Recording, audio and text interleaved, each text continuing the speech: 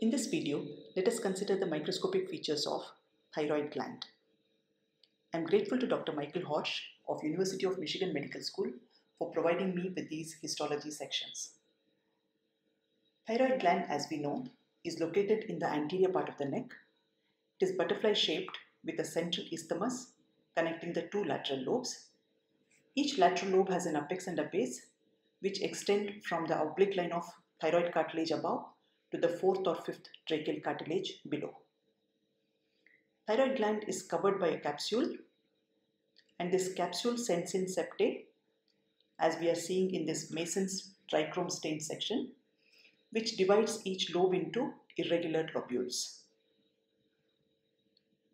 Under microscope, we see that structural and functional unit of the thyroid gland are the spherical cyst-like thyroid follicles, which vary in their size from 0.2 to 1 millimeter in their diameter.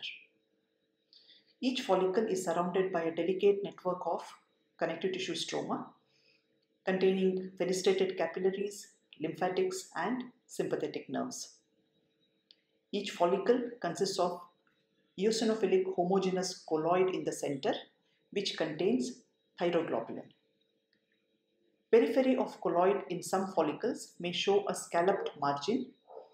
These are the sites where the follicular cells have utilized the thyroglobulin. Follicles are lined by simple cuboidal cells called as follicular cells. These are arranged on a basement membrane. They may vary from being squamous cells to columnar cells based upon their level of activity. These follicular cells secrete T3 and T4, which helps in regulating the basal metabolic rate. They show basal basophilia with a central rounded nucleus.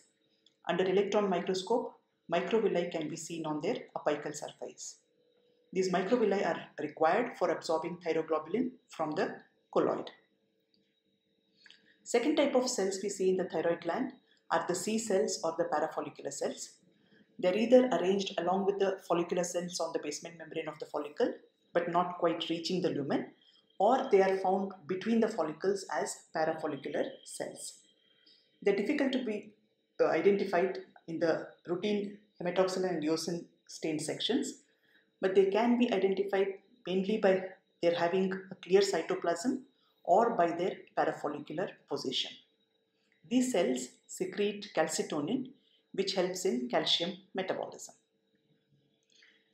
This is a schematic diagram showing the secretion of thyroid hormone by the follicular cells. Thyroglobulin is synthesized in the rough endoplasmic reticulum of the follicular cell and glycosylated in Golgi apparatus. They are packaged into vesicles which are secreted into lumen by the exocytosis. Iodide in capillary is transported to follicular cytoplasm through sodium iodine symporter and then into the lumen of follicle through pen-drain. Thyroid peroxidase, which is on the surface of follicular cells, oxidize this iodide into active iodine. One or two atoms of this active iodine will combine with tyrosine in the thyroglobulin to form monoiodotyrosine or diiodotyrosine. They combine variably to form T3 and T4. On stimulation by TSH, these follicular cells will uptake T3 and T4 from the colloid and transport it to capillaries. So to quickly recollect what we have learned so far, thyroid gland is covered by a capsule. Septae divide each lobe into irregular lobules. Structural and functional units of the gland are the thyroid follicles filled with colloid. Follicles are lined by cuboidal follicular cells which secrete T3 and T4. C cells or the parafollicular cells are found lining the follicle or between the follicles, and these secrete calcitonin. Thank you. Hope you enjoyed this video. You can also visit this site for similar histology videos.